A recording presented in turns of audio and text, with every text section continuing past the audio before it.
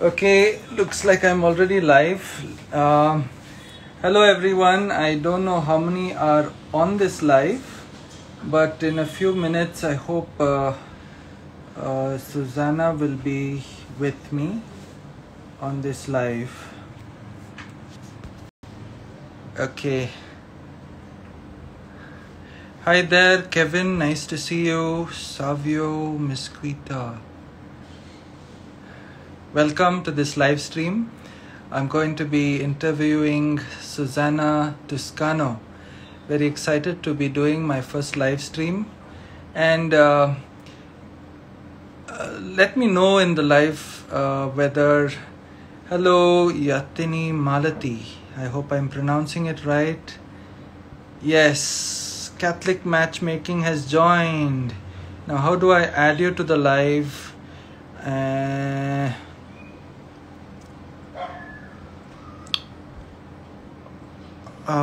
Catholic Matchmaking, how do I add you? An invite. So tell me how you heard about this live stream, what you want to ask Susanna while we are on the live stream. And Susanna, can you... Hi, Father. Hi. Hi. Hi, Susanna. Yeah. Yeah, so I got stuck in a blessing, and that's how I'm not in my usual place. So I'm also stuck with my Google Sheets, which I had planned for this live stream. So anyway, we'll do our best. Maybe we'll just start with a prayer, Susanna, so that we are guided by the Holy Spirit. Yeah, in the name of the Father, and of the Son, and of the Holy Spirit. Amen. Heavenly Father, we ask for your Holy Spirit to guide us throughout this life, and that our internet connections may be strong, and that we may be able to keep our discussion focused and helpful for all those who are participating in this live stream. May Mary, our Mother, intercede for us and keep us ever close to her Son, our Lord and Redeemer, Jesus Christ. Amen. Amen. Amen. So welcome, Susanna, and I'm so delighted to have this chat with you this evening. And thank you to everyone who has taken the time to join in for this live chat. So first of all, Susanna, I hope people who have joined this live have already read our descriptions and know a little bit about the history, about how we got to know each other, and how our paths crossed due to the COVID-19 pandemic. So first of all, I want to congratulate you and Joel on a very well done job on That Catholic Couple in the Redemptorist Media Center channel. We have two very viral videos going out there on our channel, and so kudos to you too. Praise God. So Susanna, before we go straight into the questions about the book, I wanted to ask you, what was the inspiration that led you to write the book? And for whom is this book? I missed your last question, Father. What was the inspiration and? And for whom is this book? Right. So, I am fairly newly married. I mean, not actually that new now, but 2.5 years.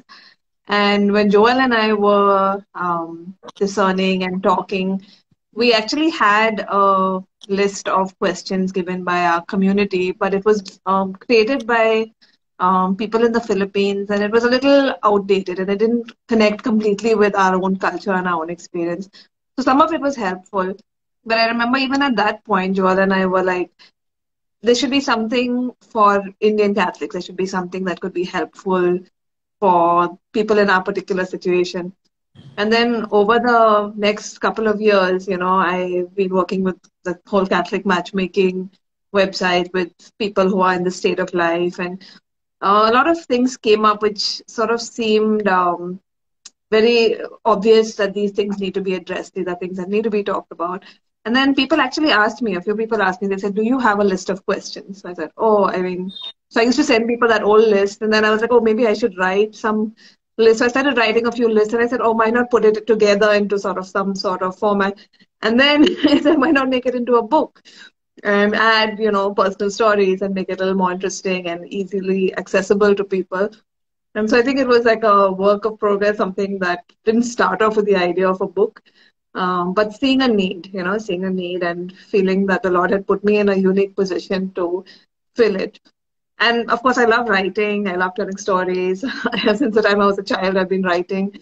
And so I think it's one of the charisms that God's given me to bring Him to the world. So it was just a matter of being obedient to the leading of the Spirit and moving forward. And the cool thing is, seeing people who have received it and hearing from them. I can see already, even though it's not, this is quite a small project, maybe like 200 people have got the book. But, seeing people's response shows me that this really is something God is doing. So, Yeah, praise that's the God. story. All great things start small. So, what about for whom is the book? Who do you think would like to read the book? The book is called Let's Talk About It. For those who do not know, Susanna has written a book on. It's not really a theoretical book, but it's kind of a handbook to help you prepare for marriage, as we Catholics understand it. So, for whom do you think this book will be useful? So it's very specifically, it's for couples who are in the process of getting to know each other and want to decide if they should get married. But actually, it could be for many more than them. I have heard from singles who've read it who found it very helpful just to start thinking about because of for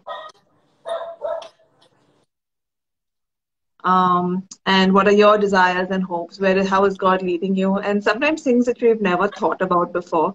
So I think it's helpful for anyone who is open to the vocation of marriage, and also for those who are guiding those who are planning to get married or who are in that state of life. I think that would be very helpful. So priests or lay leaders or communities, anyone who has that same heart and wants to help couples in this area, I think it would be helpful for them. I found it useful myself also in terms of ways in which I could, of course, priests would not be able to have all the conversations that you have put up, but it's appropriate coming from someone who is married. So the next question I wanted to ask you, Susanna, is um, uh, should priests and religious get involved with married couples or young people discerning marriage, or do they have nothing to say because after all they've chosen the celibate life? So what can they add to young people and to married couples? Did you have anyone, a priest or a religious, guiding you on your journey to marriage? So I actually didn't really have anyone who guided us. We just went through the basic, things that we had to fill in at the parishes, and we attended the Engaged Encounter retreat, which was helpful, mostly run by lay people. There was also a priest present. But it's one of the things actually I've wanted my whole life, to be able to have a priest who have been, close enough and who are really able to understand and relate. But I've not always had that. But I really think that priests have a very unique role to play in this, because for one, priests have a position, right? That in every couple who comes to the church to get married, there's a priest who is going to be in connection and contact with them. So you have a very unique role in that you can be there, but also, Jesus wasn't married, right? But Jesus is essential for our marriages, and for you priests who are representing Christ. What a beautiful way to help couples, just to be there for them, to ask them good questions, to mentor them, talk to them. I think to guide them to holiness, because finally a lot of marriage preparation and all of that stuff, we talk about a lot of things, but it comes down to holiness and being open to the Lord. And, that's what priests do. That's what the heart of a priest is. I've seen in you and many Yeah. other priests. So I think there's a very Yeah, one special of role the for priests. inspirations, sorry to interrupt, sorry. Yeah, one of the inspirations for me as a priest was Pope Saint John Paul II, and he loved young people and he loved married people, and you could see that in most of his writings. And I think his theology of the body came with his pastoral experience with young people and as they transitioned into marriage as well. Yeah. So, so thanks for that, Susanna. So we do have something to contribute. That's for all the priests and religious who are on the live stream, and for those who are, yeah. Sadly, I guess we do not accompany young people enough on their journey to marriage. We just work as administrators very often, and not really pastors on the journey to marriage. So that's something to take back home. Now, moving into your book, Susanna, um, I read it from page to page. It was very easy reading and very interesting reading as well, with all your personal examples and anecdotes and very practical tips. In your first introduction, I think you mentioned that in the previous generations we did see a lot of people stick by their marital vows, and by sheer force of willpower they stuck to. But in some ways, children who grew up in such marriages did not by it. And so what has changed in our generation, and what is needed in our generation for marriages to be strong? Sometimes I think we glorify, the older generation to say, oh, back in the day, everything was so perfect, but that's not necessarily true. There were obviously good and bad marriages. There were, things that they were stronger and things that they were weaker in.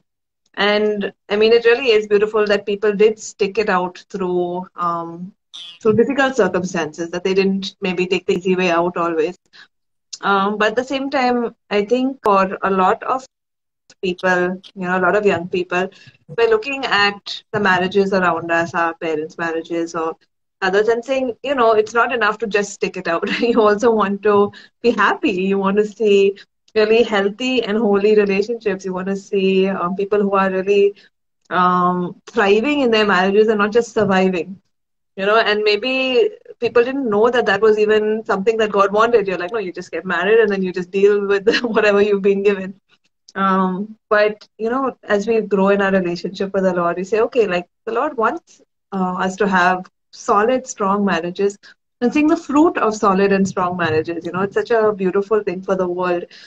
And so I think that it's really something that we want something better, like stronger. I'm not saying anything bad about our parents' generation, our grandparents. They probably did the best they could with what they had.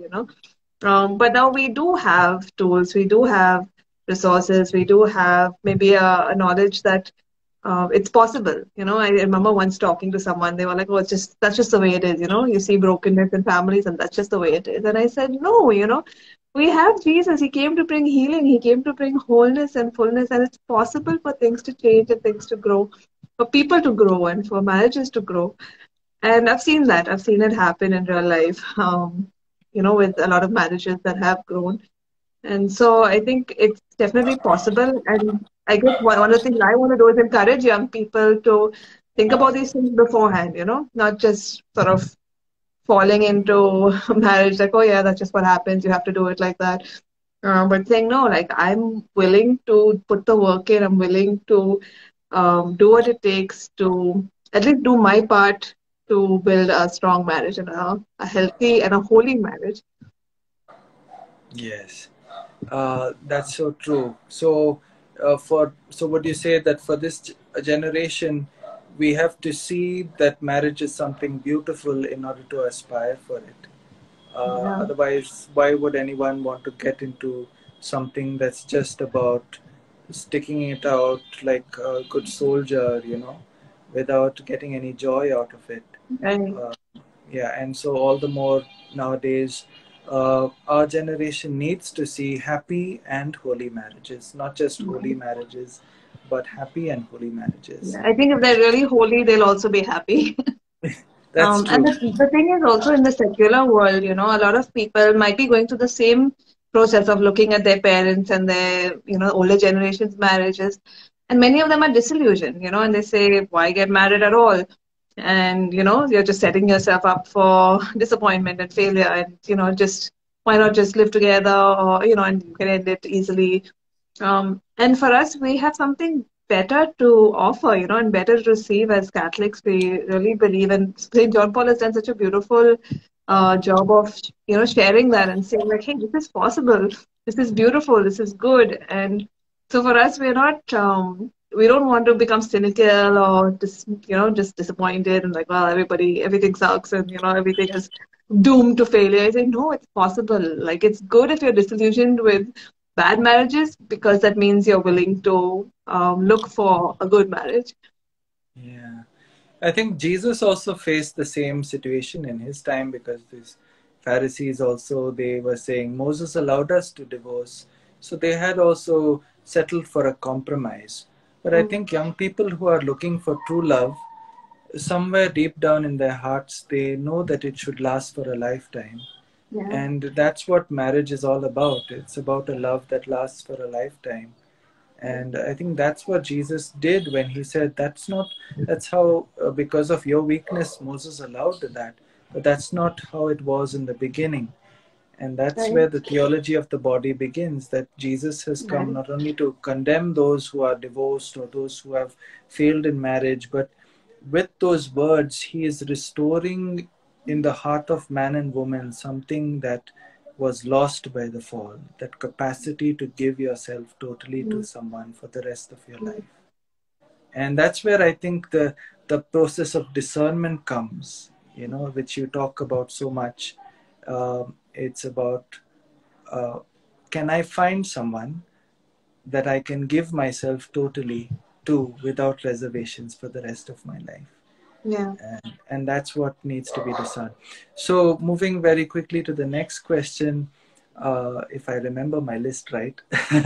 uh, uh, what about you? You speak about how important um, in the process of discernment dating is, but is dating really a thing in India, and should it be something that we encourage? And how should young people approach dating without, crossing boundaries or giving false expectations or hopes to someone? So, I mean, we all know that it's not traditionally part of Indian culture. We've all come from, at a certain point of maybe even a few generations or as recently as the last generation or our own generation of arranged marriages, and where there's heavy parental involvement, where there may not be the chance to really talk personally or, on your own. But I think that it's a good step forward that now things do seem to be more open, at least in the cities, on certain families. And maybe also young people are realizing, I can ask for this just because it was done differently before doesn't mean we can't try to do things differently now. And the main goal should be to be able to take responsibility for your own relationships. You can't say, well, my mom and dad chose this person, so, we met once, he looked nice, seemed okay, like, let's just go for it.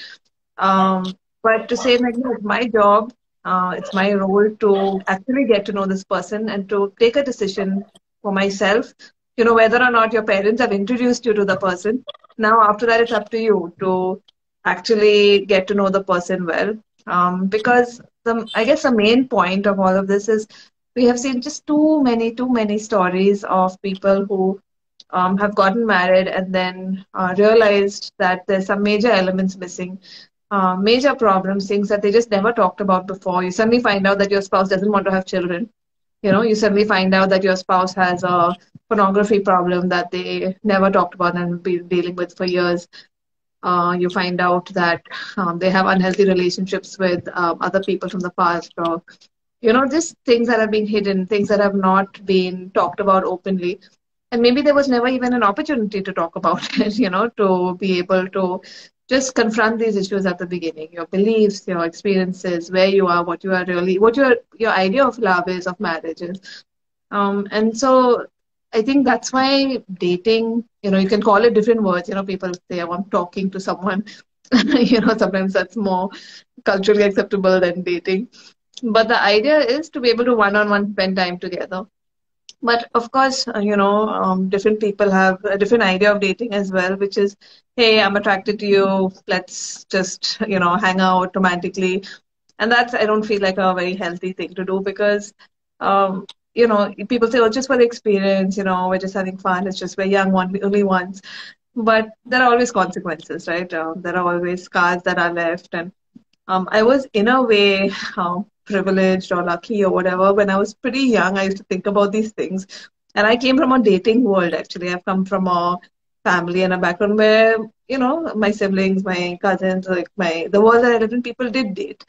But I used to be, one of these deep thinkers who was like, what happens if I date somebody either right now, it's either going to end in a breakup, and either it's very unlikely perhaps that I'm going to get married at this point, to anyone I meet. And I don't want to go through all of that pain of, going through a breakup. And I don't want to cause anyone else pain. And so I feel like it's probably not the right time for me. And of course, I was also not really tempted because there was not really anyone who I wanted to date. But I feel like in a way I was protected from, those kind of mistakes that a lot of people make, and I don't want to condemn anyone because I know so many of the people I know have made mistakes, and there's always restoration with the Lord. But I guess I want to encourage the people who have not gotten into a relationship yet, to say, okay, it's all right to wait. I waited for a long time, and I'm perfectly happy that, I had my first kiss with Joel, which, again, that's not something everybody, you say, I wish I could have waited. But if you have waited so far, don't be despondent. Don't worry. Don't let other people discourage you. Dating is not necessarily just for the experience. It's something that the Lord can give you in order to discern a marriage partner. So I guess the most important thing to do is to know why you are dating. Don't date just because, even if all of the people in your friend circle are dating and it just seems so cute and romantic and you have somebody and all those like good feelings. I've been there. You do feel lonely sometimes. You go for a wedding and you see everybody dancing closely and you're like, oh, I wish I had someone. And that's perfectly normal and natural.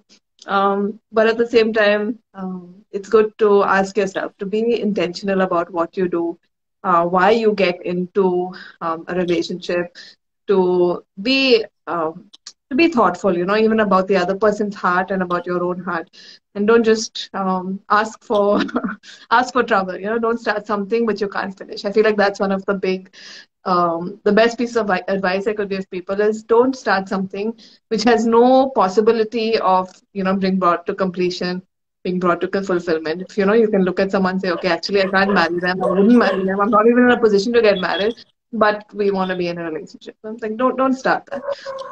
If you do see a possibility, if you say, okay, I would like to get to know this person, and they have the same intention, they have the same, willingness to sort of say, okay, is God calling us to marry each other? Then it's a good time to date and to get to know each other. And even then, as you said, there should be some boundaries. There should be some, things that you talk about beforehand so you don't go too far. And I actually talked about that in the book, right at the beginning, because I realized that's something we don't vocalize. Either we're scared to say it or, like it's awkward to have these conversations. But it's good to talk right at the beginning as you're getting to know someone. Say, hey, like, what is your idea of how to be careful in this relationship? How can we be careful with each other's hearts, with each other's bodies? How can we honor God in the way that we relate to each other and make sure that we don't cross lines that shouldn't be crossed? And nobody else really can sort of impose that on you. You have to choose that yourself. You have to have that desire for holiness, that desire for to honor and respect the other person well. And if you talk about it, I think it's much easier once temptation comes, because there will be temptation. That's also part of being human. So it's good to have those conversations early in the relationship. So supposing there's a young person who, this might be out of my list, but I just thought of it as you were speaking. if there's someone that someone likes and they really are discerning marriage, how far would be too far? So you're talking about once they're already in it, they're Your already dating? intimacies, with regards to intimacies, physical, emotional, Right. that's a question that we often get asked, that as pastors. I just wanted to get your thoughts. Yeah. Maybe So that's obviously I'd like to share something. mine also. Yeah, there's something, that we've sort of wrestled with. It's not always an easy answer.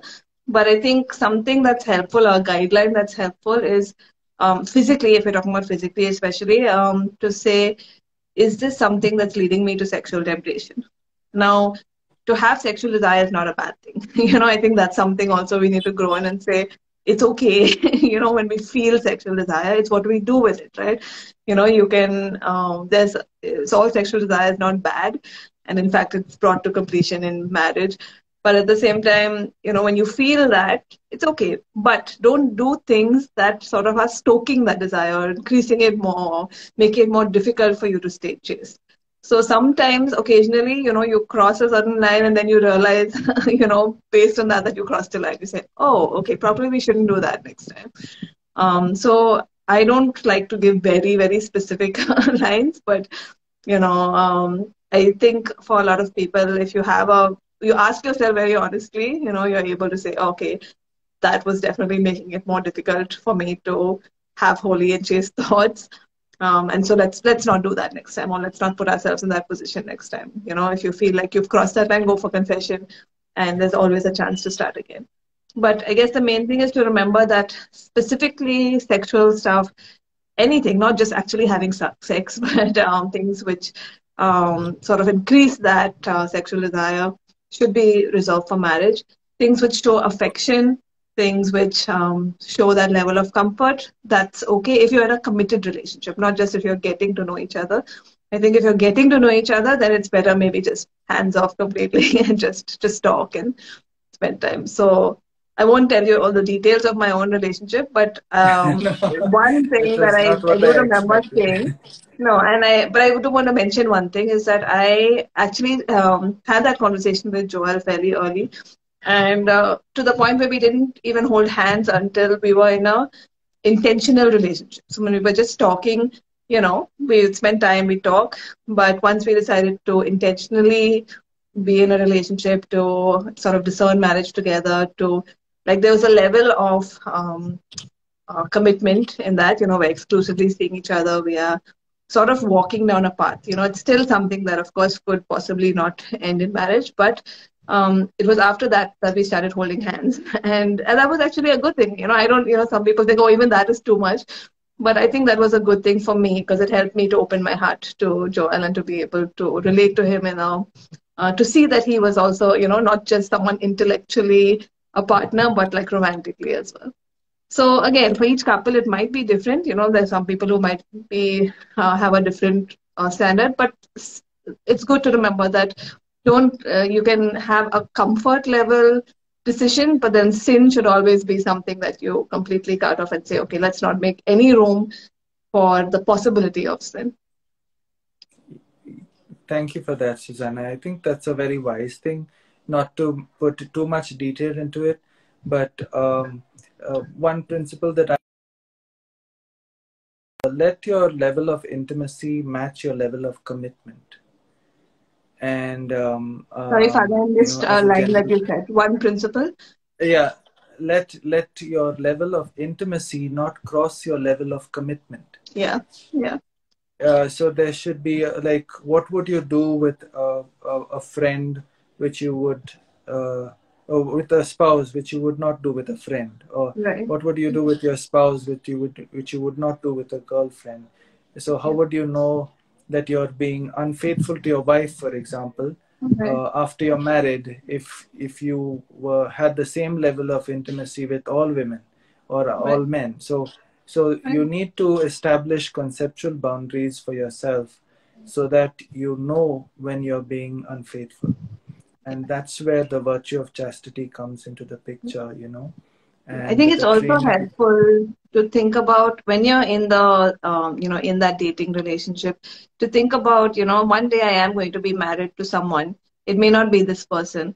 And will I have any regrets about, the way that I related to this person in the past? Will I have any regrets when I tell my spouse? And I wouldn't be so embarrassed to tell my spouse, oh, I once held hands with someone, but I probably would be embarrassed to, to say anything that I'd done anything more than that, or I'd be sad, I'd be sad that I had gone that far. So of course, again, I want to reaffirm if people have done any of this stuff in the past, there is healing, there is, the Lord gives us second chances. So don't stay stuck in that, oh no, I've messed up my future marriage, because that's not the case. But right now, you always have a choice moving forward about how you deal with the opposite sex, how you allow God into your relationships, and allow Him to form your heart to have a heart that values chastity. Moving on, Susanna, what about in one of the chapters you mentioned to very great detail about the kind of conversations that you can have when you're discerning marriage. Can you elaborate why conversations are so important and why you've gone to great length to put in so much detail about conversations? So I guess I've kind of mentioned it is a lot of the time. So marriage, everyone talks about, so one of the most important things in marriage is communication. People say that again and again. But sometimes, if you didn't communicate beforehand, then in the marriage, the communication is going to be pretty difficult, because you suddenly realize that you're not talking from the same level, from the same heart. So conversation is really meant to reflect what's in our heart, and this only works with very honest conversation, very clear, direct. Say what you really think, say what you really feel, be very honest about stuff, because then it shows what's really in your heart. And if you want to be able to join yourself to another person, you have to be able to be of one heart and mind. And how can you know if you're of one heart and mind with someone unless you communicate it, right? Unless you have these conversations. So that's really the point of the book, is to be able to address things that may not otherwise get addressed. And I think in our culture, we're not really used to very direct communication about many things. It's sort of like we want to either smooth things over, just keep the status quo, and not don't disturb anything. And we're not really encouraged to ask difficult questions or to share difficult things. And so that can be a problem. That can definitely lead to covering up bad things and to problematic things that need to be dealt with. So I just feel like it's better earlier rather than later to bring up anything that needs to be brought up, bring it up, bring it to the surface. Um, and that way also, doesn't mean we're perfect. It doesn't mean that, all our answers and all our thoughts are always going to be perfect. But then it sort of gives God also room to work in us and to help us to figure out, okay, where is God in this? When Joel and I were talking, some of the things we talked about were not things that, we had necessarily thought deeply about before. But as we talked about them, we realized, okay, hey, we do need to talk about this, like these are good and important things that are going to affect our future life together. So let's talk about it now.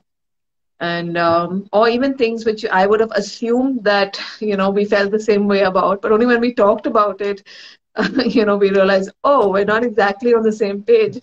But okay, let's talk more about it. Let's pray about it. And all of these things are going to happen in marriage as well, right? Like, there are going to be things we're going to talk about. How do we raise our kids, and where do we send them to school, and do we homeschool, and what does that mean? And, there are so many things that you can't just take unilateral decisions, and you're not always going to be on the same page.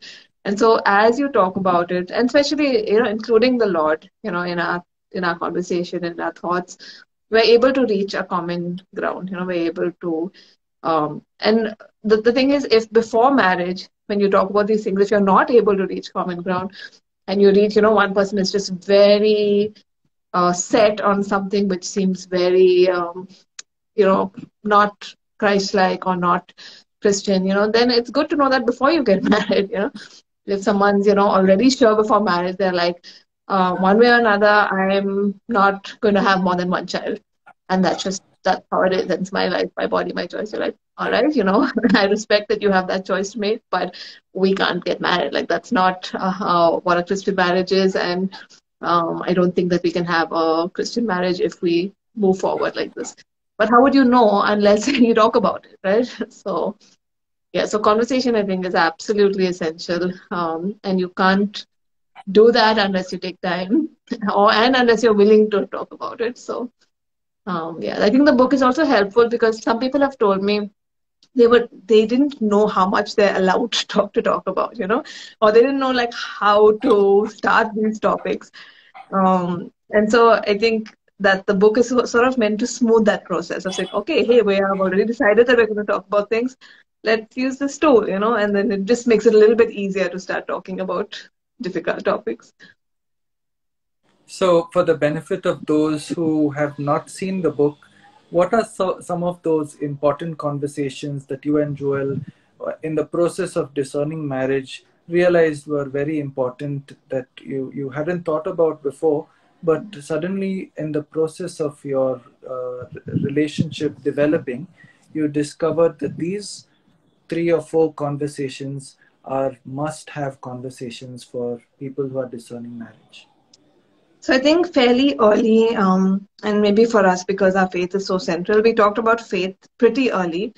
And not just like, okay, I'm a Catholic and I mean to stay a Catholic, but what does that mean for me? So I think the faith conversation is extremely important to say, like, what does this really mean for me to follow Jesus?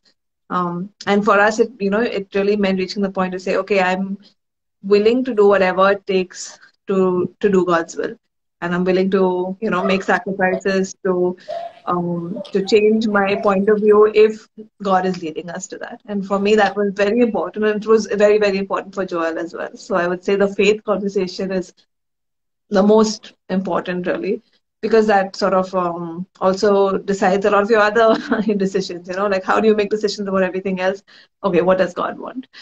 Rather than what is the most secure or safe or comfortable or easy, or what does my family want. And then I think it's also very important to talk about your, sort of your goals or your ideas about your life moving forward. So some of these things do come up naturally. I mean, they would come up, but it's good to talk about them earlier. So even things like the joint family conversation, because a lot of the time people sort of go with the flow and then sort of regret it later. So it's better to talk about it in a very thorough and detailed way earlier. Because again, people think that everything's just going to work out, everything's just going to be fine, but that's often not the case. So talk about your living situation, talk about your plans for caring for your family, and how to balance marriage and family life and all of that stuff. I think those were 2 very important conversations. And then, of course, personal issues. I think that's also a very important one that it's good to talk about, which is basically being very honest about your own struggles, the things that you are dealing with yourself. We all have issues, so nobody's going to say like, hey, or at least they shouldn't say, hey, I'm fine, I have no issues. But okay, these are some of my weaknesses. These are some of the things that I'm working on. I don't want to hurt you, but I want you to be aware that this is something that I struggle with, and I want to grow in this area. So, I'm going to do my best to to work on this, and I want you to hold me accountable when I don't do this. So I think being honest about your own stuff, and bringing it up rather than saying, hoping that it won't come up or that they'll never find out, because they will find out, you know. Um, yeah, so I think talking about personal issues and also mental health stuff, maybe habitual sins that you struggle with. I think it's very important to have the pornography conversation, because again, that's something which affects many marriages, and people again don't feel free to talk about it.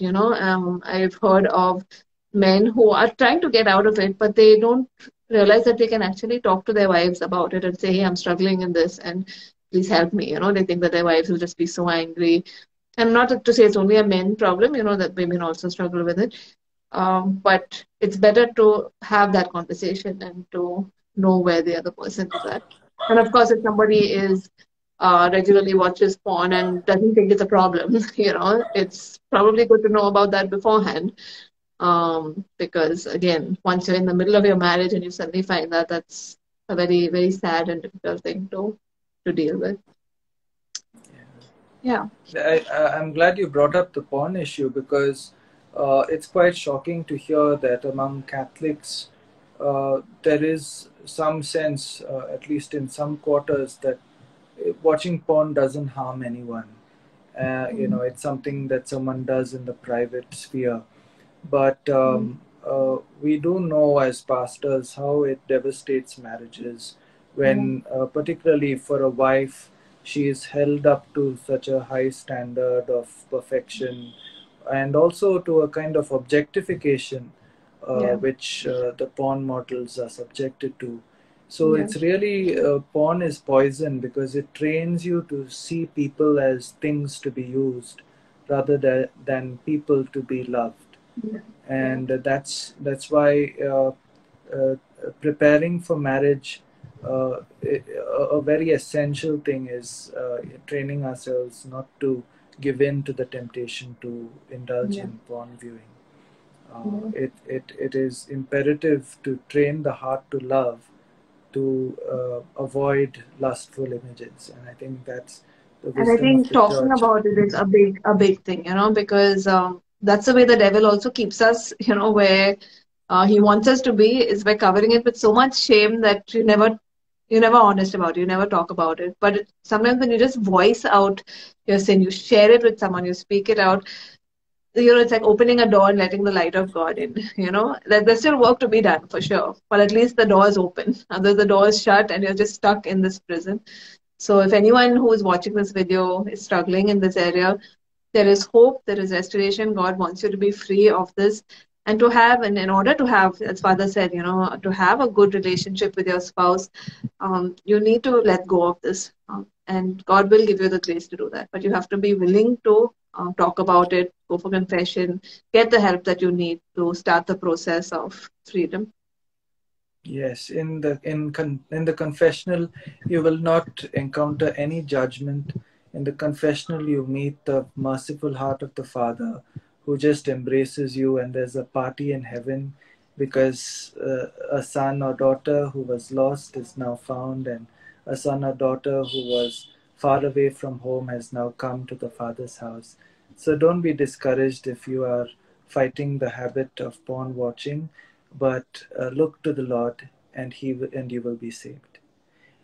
So, um, but it is important to realize that it is not going to be helpful for your marriage to continue with this habit. Moving on, when you were mentioning about your conversations about faith, you mentioned that it's not enough to just say, okay, we're Catholic and we're going to intend to be Catholic, because even among Catholics, there are differences, right, in the level of faith and Yeah, understanding of faith and devotions. And I've got to know that even families can argue about the devotions that they are used to and what should trump the husband's devotions or the wife's devotions and all yeah. these kinds of things. So, do you have any insight to help, like how to sort out that kind of conflict? Sure. Again, I think it's helpful to talk about these things beforehand.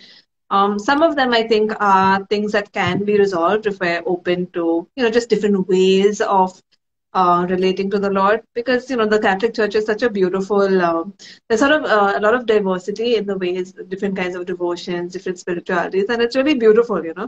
But at the same time, it's possible that someone may not be open at all to your spirituality and your way of meeting the Lord. And I think that can actually be a big problem. So, Joel and I, we don't call ourselves charismatics, but we both grown up formed by the charismatic renewal. And that actually has been, for me, very important because I've seen a lot of people are a little skeptical of the charismatic renewal, but I've seen a lot of really good fruit in myself and in others of people who have been through that. And so for me, I was looking for someone, not someone who'll say, "Hey, I'm charismatic, praise the Lord, hallelujah," but someone who has that heart encounter with the Holy Spirit and who has that real commitment. So it's good to maybe for people to examine their own faith and say, okay, what are the essentials? What are the things that I need to see? It's not so much labels as much as how do I relate to the Lord, and how do I hope that my spouse will relate to the Lord? And then also, you have to be united in a marriage, right? You can't, you can't have like one spouse sort of off on their own, like on all of their prayer meetings, and one spouse is like, no, I just sit at home and I pray, or I'll be in Velankani, you be at Pota, and we'll meet somewhere after that. Like, it's good to have the same heart. But then also there is a certain amount of give and take, right? Where you have to be willing to be open to, it's not going to be exactly the same. Like even Joel and I, even though we're so similar in many ways, like we almost can't stand each other's choice of like worship music. He's like, why are you listening to that? And I'm like, oh, you're listening to stuff my parents listen to. Oh, that's But surprising. yeah, right. You assume that we're all on the same page, but we're different, and that's okay. And as long as we're willing to sort of, first of all, not judge the other person for having different preferences to us, and to be willing to say, hey, like that's really cool that you connect to the Lord in that way. Be willing to try something different. We can't be so close to say, no, I would never, I will never pray the liturgy of the hours, or I'm not the rosary type person, or the other person, might say, no, we have to pray the rosary every single day. And that's really beautiful. Or we have to go for mass every single day. But now you have to both be willing to do that. So again, it's good to talk about these things beforehand, and to know where the other person is at, because you might be at different places and different levels, and you say, am I willing to adjust to the other person, or is this just like a no-go for me? So that again, you Yeah. find out before marriage. Better to find out before marriage.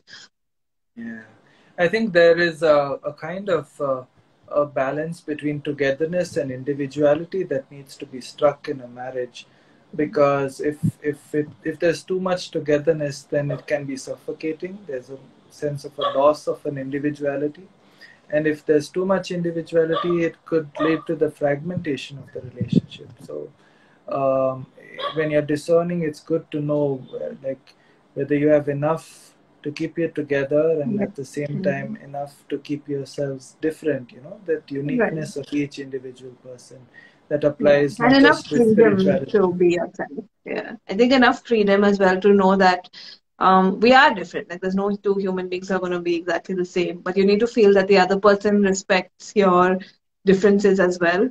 Um, and because that gives you the room to also grow as an individual.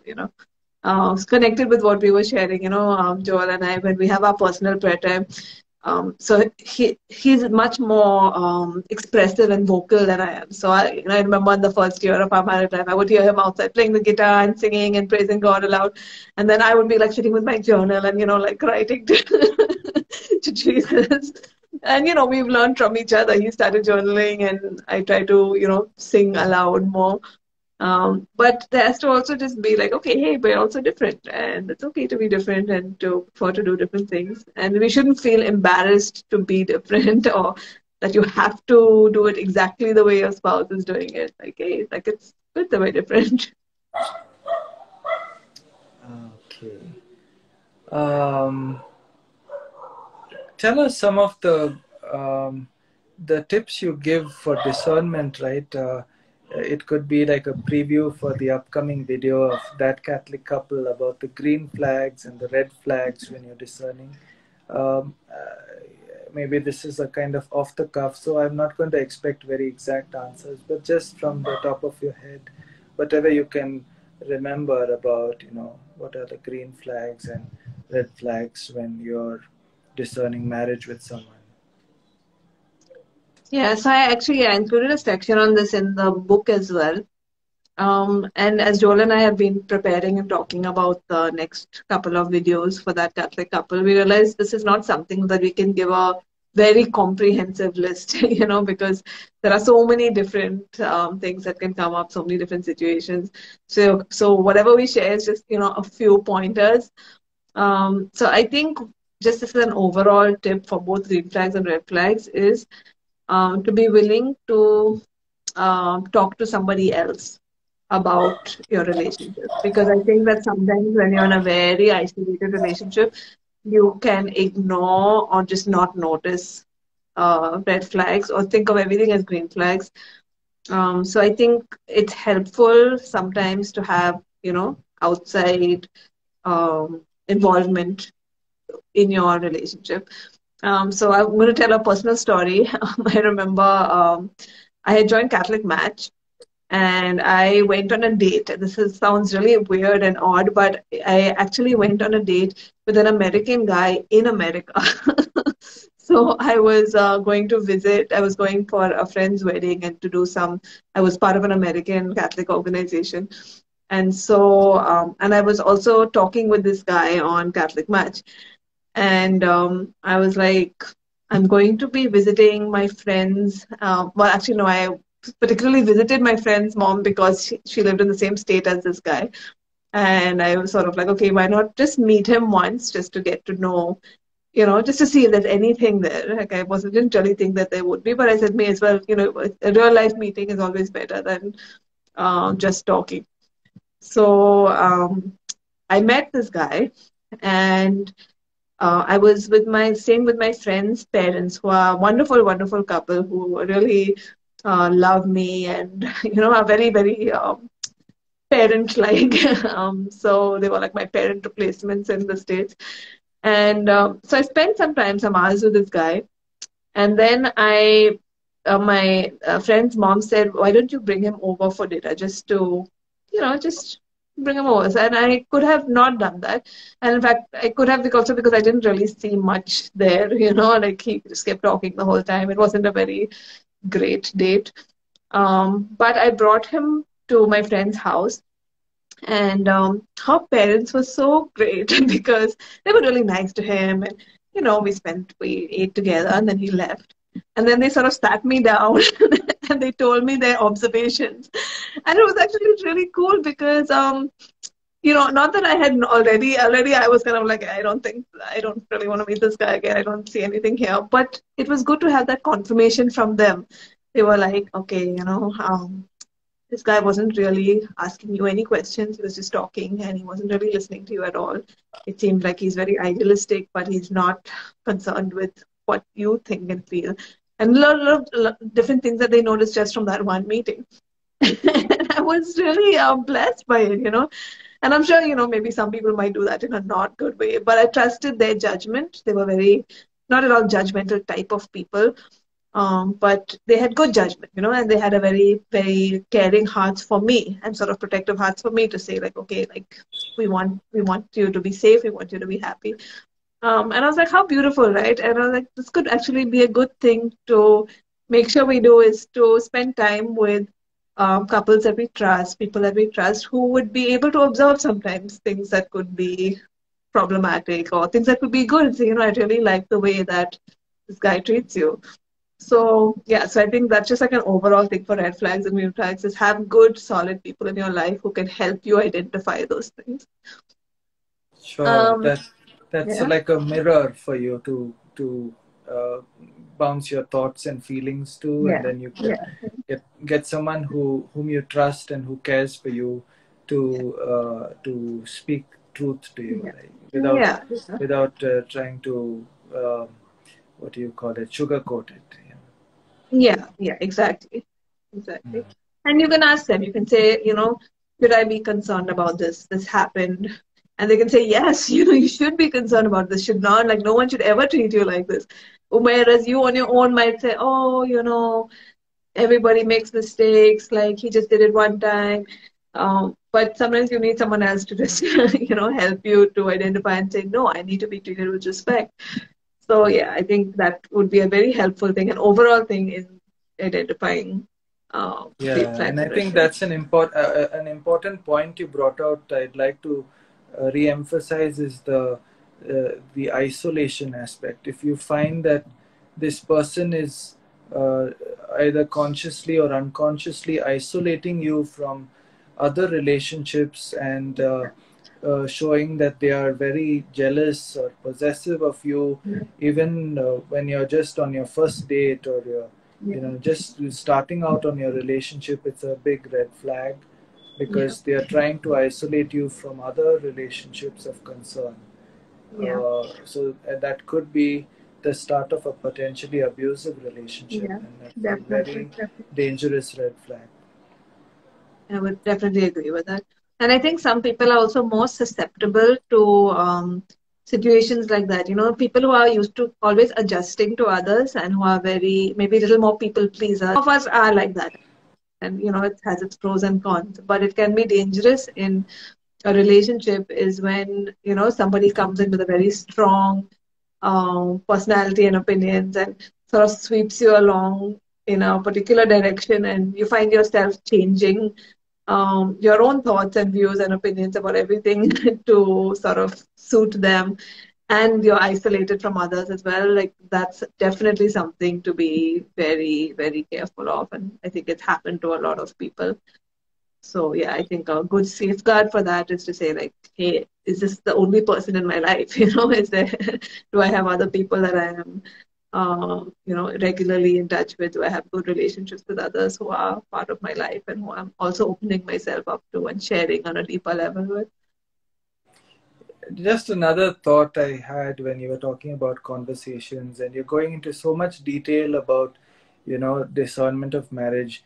Sometimes it feels like, or it can sound like, there's a kind of negotiation happening, like it's a business deal that needs to be sealed, or you're trying to weigh the pros and cons, whether you're going to win more or you're going to lose more.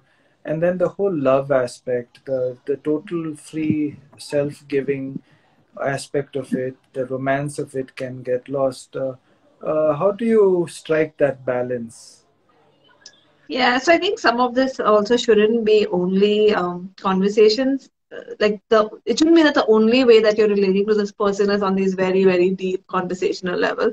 You should also just be having fun together. So I think it's good to, you know, make time, especially because these conversations can be very heavy and like emotionally and intellectually like sort of draining. So make sure that you're spacing it out with, all right, let's just go, you know, go for a music festival or, you know, go out and do something fun together or go for a walk in nature or just talk about fun stuff. So that you have to have that sort of sensitivity about as well to and sometimes, you know, one person might be more intense than the other. So sometimes the more lighthearted one has to remind the more intense one and say, all right, you know, let's take a little break from these for a little while. Not because anything's going badly, but just because we need a break. And because you're right, you know, like a relationship is not just based on a purely intellectual, you know, negotiation level.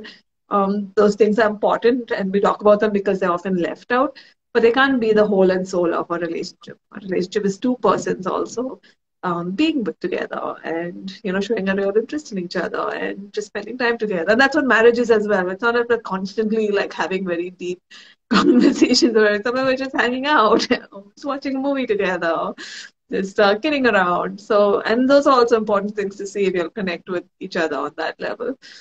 So make room for that. You know, God's given us our emotions as well, and those are not to be discounted. So um, we should make room for that emotional level connection as well. So I think we've just got another 2 minutes on our live. So just for those who are very interested to get a copy of a book from you, Susanna, maybe you'd like to tell them how they can place orders with you and Yeah, yeah. just visit the website. So I run an online matchmaking service called Catholic Disciples Matchmaking Service. You can find it at www.catholicmatchmaking.in. And you on that page you'll find a link to the book and to there's an order form, a Google form. So this has been self-published. So far I'm just literally mailing them out myself. My husband's usually the one taking them to the post office and mailing them out. But we're hoping to get it actually published properly and hoping to connect it with parishes as well. And we'll see how the Lord leads all of that. But yeah, so it's pretty easy as long as you just go to the website, www.catholicmatchmaking.in. Sure. Thanks for that, Susanna.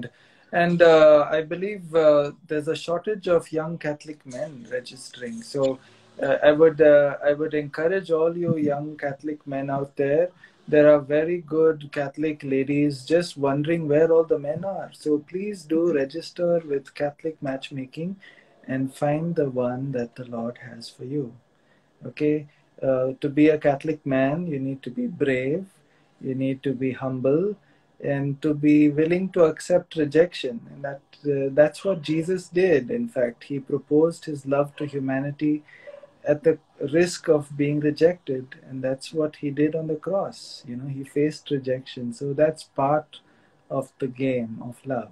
So all you young men out there, register with Susanna and find your match. Wow, that was a very quick 1 hour. And thank you for all the wisdom shared, Susanna. And God bless you and your ministry and your lovely husband and child and the one yet to come. We're all eagerly praying and waiting for the other bundle of joy that's going to come. And may you have a happy and safe pregnancy, and that both mother and child may be healthy, is our prayer for you. And Thank you thanks so to much, everyone. Madam. Thanks for hosting the Insta Live and for making this happen.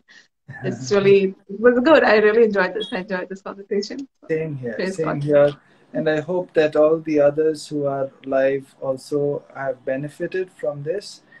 And share this to people who you think will benefit from it, and especially those who are discerning marriage. So, what shall I do? Shall I give you a final blessing? That would be great. Okay, the Lord be with you, With your and may spirit. all and may Almighty God bless you and anoint you, the Father and the Son and the Holy Spirit. Amen. Amen.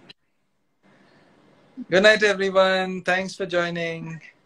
I Thanks hope for this saved.